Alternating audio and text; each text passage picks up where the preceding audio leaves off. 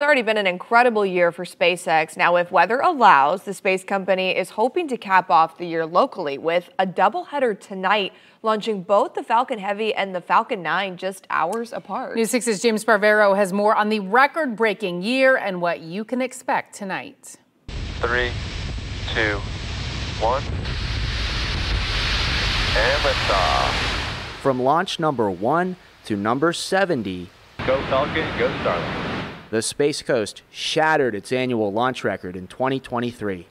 Now tonight, a SpaceX doubleheader could cap off the most prolific year ever, with launches 71 and 72. First, a Falcon Heavy rocket is carrying the military's top-secret X-37B spaceplane, and later a Falcon 9 rocket could launch the latest mission for SpaceX's internet constellation, Starlink. It's a phenomenal launch rate. You know, I never thought I'd see anything like that when I started working out here. I'm interviewing space expert Bill Harwood from CBS in the same spot where Walter Cronkite would anchor the Apollo missions. And on this eve of man's first flight toward a landing on the moon, Like Bill, Uncle Walter probably couldn't have dreamed of when Florida's lieutenant governor last month said 100 launches could happen in 2024. The busiest year back in the 60s saw just 31 rockets launch at the Cape. Bill, as long as I've worked here, there have been people who have told me that one day they think there's going to be a launch every day. That's been as long as SpaceX has been flying these flight-proven boosters.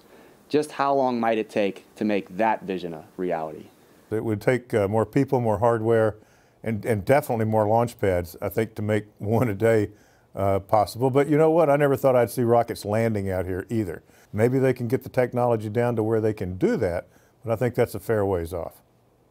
Tonight's launches are scheduled at 8:07 and 11:01. Again, that's Falcon Heavy with the spaceplane first and Falcon 9 with Starlink second. We'll stream both launches on clickorlando.com. On the Space Coast, I'm James Sparvero, Getting Results News 6.